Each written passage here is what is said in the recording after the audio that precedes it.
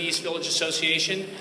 I want to just thank the candidates here and for participating. I want to remind all of the candidates and all the crowd that we're all neighbors here. We're all friends. We're all people who live in this community, and we'd like you to respect the views of your candidate that you support and perhaps respect the views of the other candidates there. And respect in this situation means giving an opportunity for the other candidates to speak, specifically honoring the timelines that we've set as far as the protocol for the debate. And then to those of you that are out in the crowd that have candidates that you support, we'd ask that you refrain from cheering and booing candidates because, one, it takes up time for these candidates to give what are thoughtful responses to the questions that are being asked. And two, respect the opinions of the other people that are here. And so I want to introduce the moderator of our debate tonight, which is Alden Lowry of the Better Government Association, and he's been gracious enough to moderate the debate. And I'll just welcome him up on the stage, and thank you everyone for coming. One last thing. Thank you to Zounds, because Zounds provided the mics and amplification equipment tonight, so if you ever need sound things, go to Zounds, okay?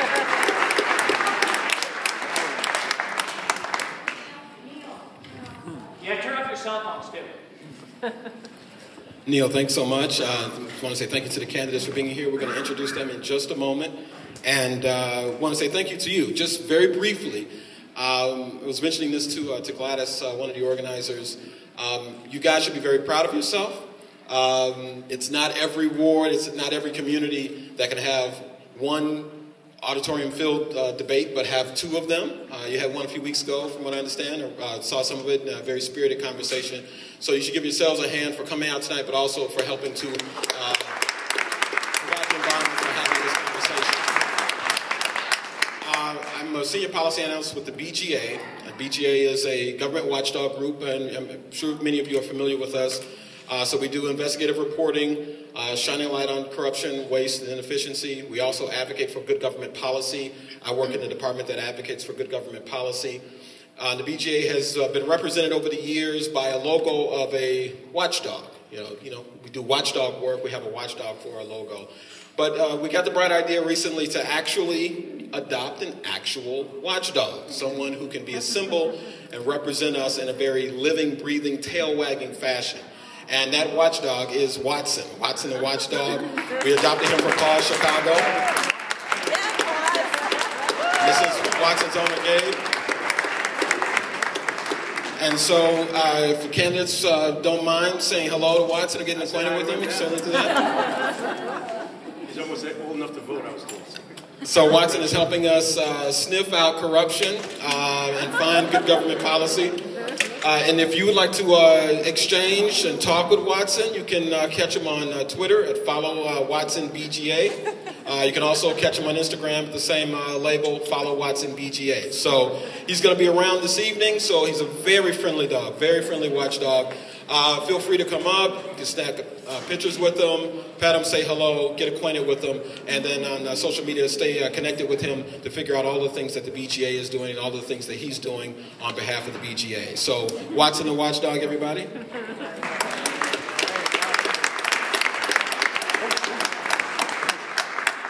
Okay, so I'm going to introduce our candidates and then we'll get right to the questions, all right?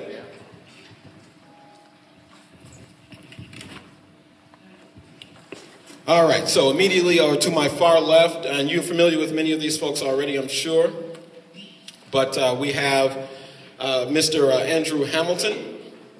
Mr. Hamilton is an attorney, consumer and victim rights lawyer, been a resident of Ukrainian Village since 2008, and owns his own law firm, and he's running for alderman. Please say welcome, give a warm welcome to Mr. Andrew Hamilton.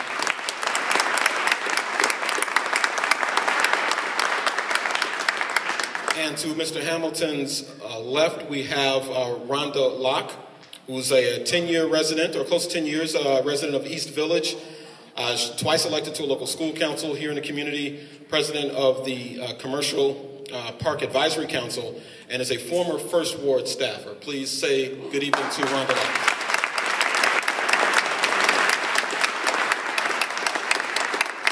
To her left, we have the incumbent First Ward Alderman, Proco Joe Moreno, appointed to the post in 2010 and elected a year later in 2011. He is a longtime resident of Wicker Park. I've been there since 1997. Prior to being alderman, was still active in the community, served on the Jose de Diego Community Academy Local School Council, and also on the Humboldt Park Social Services Board. Please say good evening to Alderman Moreno.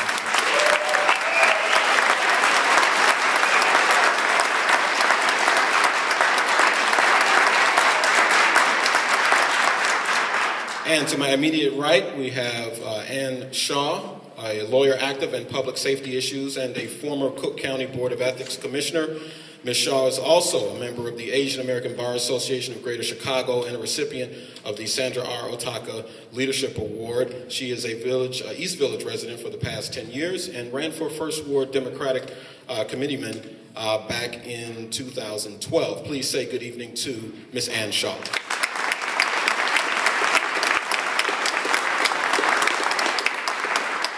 Okay, so as you heard Neil explain, we are at Wells High School. They are playing host to us this evening, and some of the students at Wells were industrious enough to come up with questions for the candidates, and so we are going to honor them being the host for our event by leading off with their questions. We have 3 questions that we picked out from them, and those will be the first 3 questions that we'll pose to the candidates. You had a question, Ms. Locke? I was told we might have an opening statement. Is that true? That's I did this at another forum. I forgot all about the opening statements. So I believe each candidate gets 1 minute. Am I not mistaken on that? Yeah, on the time? 1 minute, yeah. 1 minute for the opening statements, and we have someone keeping time, right? Judith is keeping time. So remember the ground rules. We're respecting the time, we're respecting each other, and the audience is doing the same, right? Yep. All right. So, Mr. Hamilton on the far left, we'll start with you. 1 minute. Thank you. I'll try to get it in 60 seconds. I want to first thank all of you all for attending tonight. Thank the moderator, and I'd like to thank our hosts. The First Ward needs a leader. I'm a leader.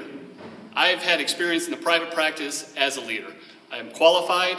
I've guided my clients through difficult times. There's tough choices. It required responsibility and accountability, and I've dealt with that, and I've helped out my clients find a proper solution. I'm ready to do that and turn that in from the private sector to the public sector for you. I have solutions. Safety is a concern in our communities, and so are the lack of city services. What I'd like to do as far as safety is I'd like to see more police officers walking the beat. I'd also like to hire more police officers. Some issues in alleviating some of our crime. When it comes to city services, I'd like to develop a mobile application. So it will not only be better for if you have any problems with the infrastructure, streets, potholes, rodents, whatever, you can download the issue, or you can take a photo of the problem, send it to the alderman's office, let the alderman follow through and make sure the proper time. I'd love to have your support. Thank you. Thank you, Mr. Hamilton. Ms. Locke, 60 seconds. Again, I want to reiterate, thank you for coming out and thank you for being interested in learning about this race. My name is Rhonda Locke, and I seek the honor of being your alderman. I am a business professional with decades of experience, but it was the last 10 years that I really found my true calling, my passion. I've had the opportunity to lead a number of organizations in helping to improve our community. I have advocated on behalf of parks, schools, public safety, all with solving problems and helping to bring resources to our neighborhood. But also importantly, I have city experience. I did work for the First Ward office for 2 years. I know how to get things done. And with that, I pledge to be your full-time alderman, focusing on the tough things that we need to do for the city, but also setting up a responsive office so that your needs are met. How about an office with hours, including weekend and evening hours? But I believe that with my community, my business, my public safety, and my city experience, I am ready to hit the ground running and can serve you. Thank you, Ms. Locke. Alderman Moreno, 1 minute. Thank you. Thank you to Wells High School, our principals here. I am very proud of the record that I've had over the last 4 years working with many, if not all of you, on some great successes in the First Ward. We need to continue that into the next 4 years. I'll talk about a couple. One, when you leave tonight from Wells High School, please go by the back. We've got a Field of Hope I've put a $100,000 commitment into changing that. We've got great plans to make that a soccer and baseball field. Clemente has a great baseball team, but guess what? We got a great baseball team here at Wells too, and they need a field back there. So please walk back there. If you got $5 or $10, bring it in here. Secondly, as our security and our safety continues to lower in the ward, we need to continue to do more. We've got a sheriff's station here. I'm very proud that they're there and replace the CPD. Our numbers are going down and down. We've got to do more. It's not enough to be a full-time alderman in the first ward. You have to be an overtime alderman. That's what I've been the last 4 years, having satellite offices every weekend, having First Ward Thursdays to meet and greet all of you, continue to push our ward forward. 4 years ago, we were not in the spot we are today, and the next 4 years will be even better. I'm looking forward to being your alderman. Thank you very much.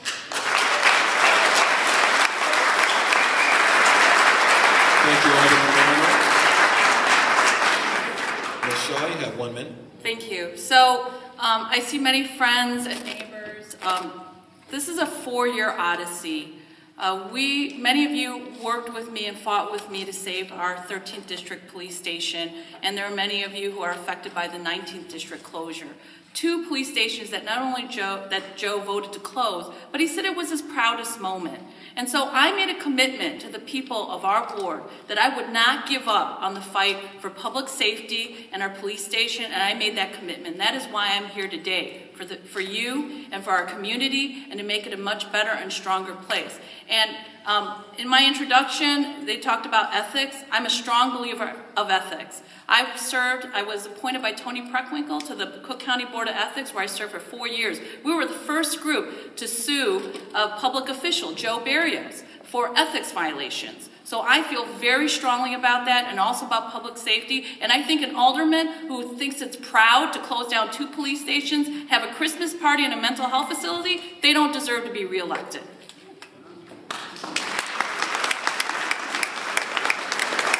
Thank you, Ms. Shaw. Okay, so now to the questions. And I hope that you were able to get some of your very broad points out in the opening statements, because what we're hoping for is that the responses to the questions will be responses to the questions. They will be specific, and they will be to the question. On the risk of being a pest, we want them to be specific and to the question. Okay? Did you have a question, Ms. Locke? Yeah, is there an opportunity for rebuttal? There is. We will do essentially a round robin. We'll start with Mr. Hamilton again with the first question. And that question will then be asked of each of you. You'll have 90 seconds each to answer the question. And then we will go for a rebuttal round for 30 seconds each. And as I understand it, if you do not wish to do the rebuttal round, you don't have to. Okay, but if you'd like to take those additional 30 seconds, you can. Then the second question will start with you, Ms. Locke, and the third question with you, Alderman Moreno, the fourth question with you, Ms. Shaw, and then we'll go back to Mr. Hamilton, okay? Great. All right. Ready to roll? Yes. All right, let's get started. So these first 3 questions, again, are coming from the students here at Wells High School. And these are some tough ones, so please consider your answers wisely. Mr. Hamilton, we'll start with you. You've got 90 seconds. Do you agree with the mayor's decision to close nearly 50 schools in the city of Chicago? No, I would not have closed 50 schools in the city of Chicago. There's ways, I understand the rationale why, but I would have come to a different conclusion to get there. We need to cut costs, right? We keep on kicking the can down the road. And the way to do that is not to close the schools. We need to cut in each and every department the weakest link. So by closing the schools, I understand they're saving money that way, but that's not the proper way to do it. Plus, there's also issues with kids crossing from within gang territories. They have to walk longer distance now to get to school. So it's created more issues and more problems than the solution. So to answer your question, I would not have closed those schools. Thank you, Mr. Hamilton. Ms. Locke, you have 90 seconds. Absolutely not. Not to say all of the schools, maybe some of them could have possibly been closed, but I don't think that we did due diligence in terms of analysis. The studies are coming out that it didn't save the dollars, but I think you have to step back, and I think that this mayor has been wrong on education policy in total. We need an elected representative school board. We need a board that's responsive to the individuals, to the stakeholders, the schools, that does not vilify our teachers.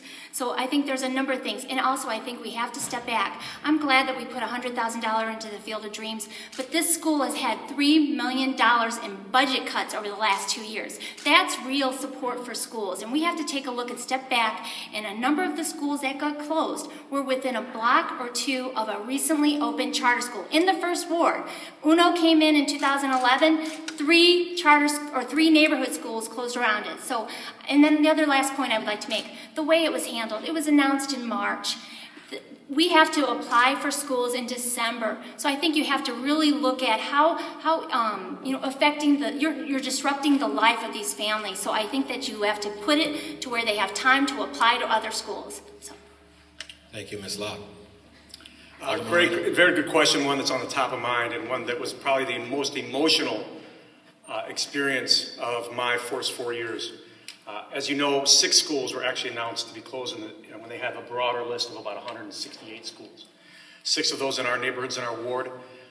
We worked it down to 1, and that was over at Von Humboldt Dupre. I organized with many of you I see out there, many of you, to keep that school open. Not only did I talk the talk, we actually went out and organized the parents and the teachers.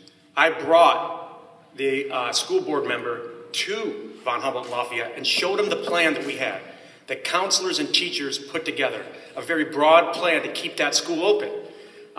He came out, reviewed the whole school, reviewed the plan. It's kind of a hollow victory, but it was the only school of the 49 that closed that the board had no votes on because the community, myself, many of you out there organized around it. I wish I would have had some of the folks up here on stage, instead of talking, out there helping us try to keep Von Humboldt Dupre open. Unfortunately, we did not. But we were all out there, and you know as well as I know how much work we did to try to keep that school open. So, what's going to happen with Von Humboldt Dupre, the only school that closed in our ward? We have a plan. Jose Lopez is here tonight, longtime activist, obviously leader in that community. We have a plan to put a community school back at Von Humboldt Dupre, to put housing for teachers, because we want our teachers living in the neighborhoods where they teach. Secondly, and then also a lab program so they can learn how to teach. Help us with that. If you didn't help before, please help us with that. Thank you very much. Thank you, Ms. Shaw, you have a minute and a half. Absolutely. What happened was a complete tragedy. It shouldn't have happened. Excuse me, I don't need rude comments from the peanut gallery on this side here. But I will tell you this. I'm with it.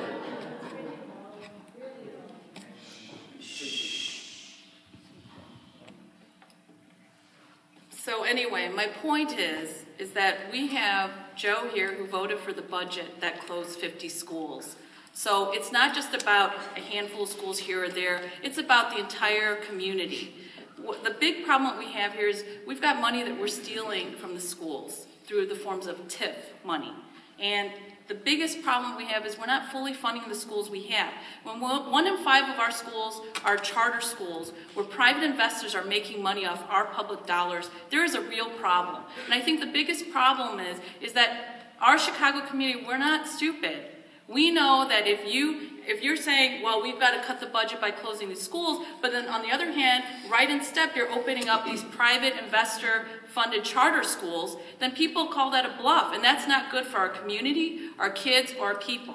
And so we're starving the kids of great music programs, art programs, wraparound services. A lot of people may not know this, but when I went to public grammar school, I didn't speak any English. And it was through the wraparound services, social workers, speech therapists, that I am here where I am today. So I'm very strongly and firmly believing in fully funding our schools and not closing them. Thank you, Ms. Shaw. Brief rebuttal. Yes, if any candidates who want to do a rebuttal, you have 30 seconds, so these That's are fine. quick points. Well, and to expand on that, What we are, Illinois is the 48th out of the 50th state in spending. We're at the bottom. We need more money from Springfield to fund our schools properly so we can have better teacher-to-student ratios, more competitive salaries for our teachers. So being 48th, and we also need an elected school board to help guide our way through that, because what's currently doing right now is not, is that time? It's time. Sorry, Ms. Hamilton. It's okay. Yeah. Keep in mind the question is about your decision. Would you have agreed with Mayor Emanuel's decision to close 50 schools? This is a rebuttal round to that question. Correct, So, yes, thank you. okay, absolutely. Again, I also would like to concur with Ann. We are sitting on $1.7 billion in tips. Half of that would have gone to the public education, the normal taxing body. So absolutely we have to look at real tax reform. But I also want to do a quick rebuttal. Von Humboldt was 1 block away from Erie Charter School, something that the alderman's wife serves on the board of. And Uno School came in 2011, 1 block away from Lafayette. 2 schools that had to close because of underutilization. And the way that Uno School, so again, Uno School came in, we didn't even look at alternate location. Okay, sorry, I'm out of time. I would love for you to talk to Solana Roldan Moreno about her role in this neighborhood. And I think a lot of people in this room would love to see you try to go at my wife. Keep my wife out of it. Talk about me, okay? Secondly,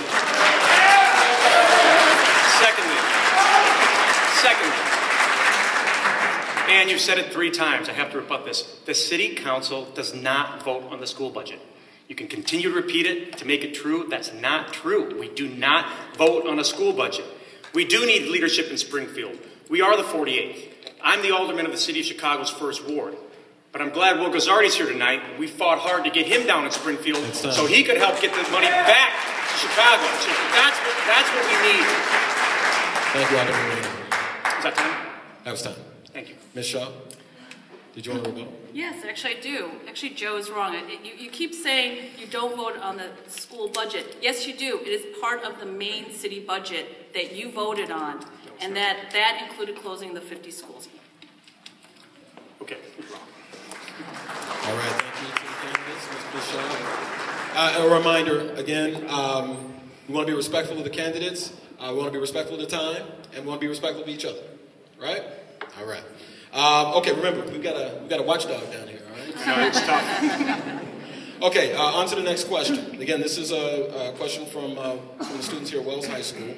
And this question, we'll start with you, Ms. Slop. What is your plan to